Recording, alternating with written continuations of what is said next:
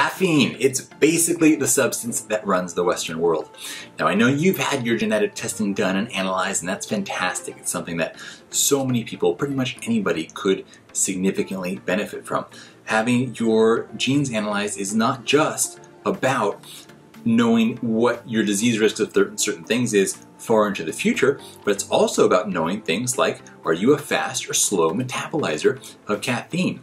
That could have certain effects in the long run, but it's also going to affect how you interact with caffeine on a daily basis. So for many people, caffeine can certainly be beneficial, but not everyone is going to react to it in the same way.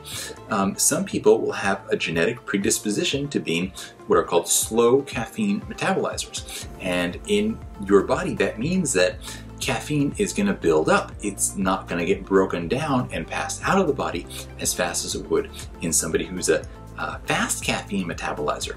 And when it's hanging around like this for too long, it could end up having a negative effect if you're having too much. So how this happens is that in your liver, you have an enzyme. It's called CYP1A2.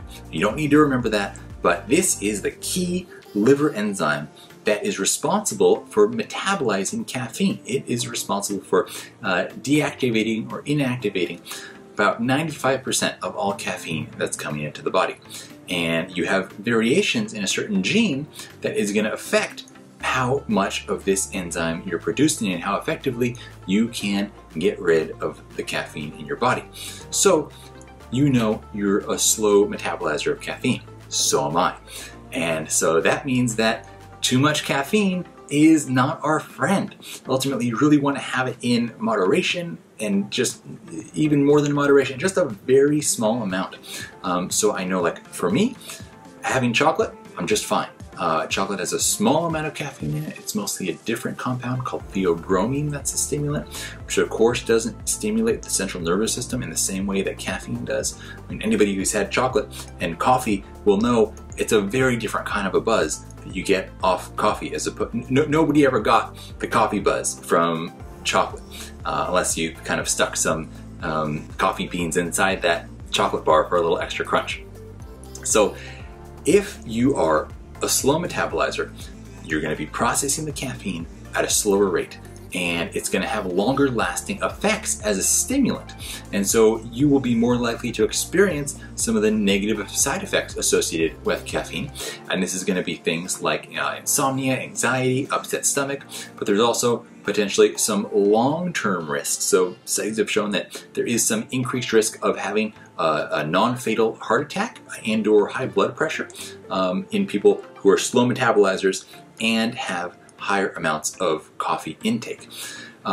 So ultimately, you just really want to keep the coffee and caffeine to a very minimal level. If you find the small amount that works for you, that you can live with, maybe it's just having a maximum 1 cup a day, maybe you just have it as a treat a couple times a week, or maybe you just work to focus on your sleep and to where you don't need caffeine so much to get you going. I know it's an amazing feeling. I understand that. I've experimented at times in my life with caffeine. I actually have another gene that really gives me problems with caffeine. It's something totally different. It's called COMT.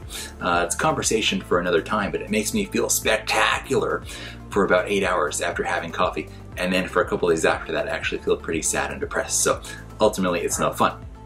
Now, if somebody else is out there and watching this video and they say, hey, I had my genes tested and I am a fast metabolizer of caffeine. Well, good for you. You're going to be able to have a lot of fun with caffeine because you process it at a faster rate.